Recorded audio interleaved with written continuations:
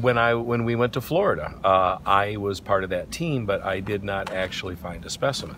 This time, yesterday, in the early going, I found a specimen myself, and I mean the feeling of doing that is, I can't really quite describe it, because I've been walking around these places and watching. He's put his time in. He was overdue. And to sit there and there, you know, unmistakably on the ground in front of me, on the lake in front of me, was a meteorite, and I picked that up, and I was just, I'm still beside myself. Right, I really am, because now to come out on the next day when you already have something in hand, it just changes everything you do now. You just, I don't know, you feel better, you feel confident, you know it's here.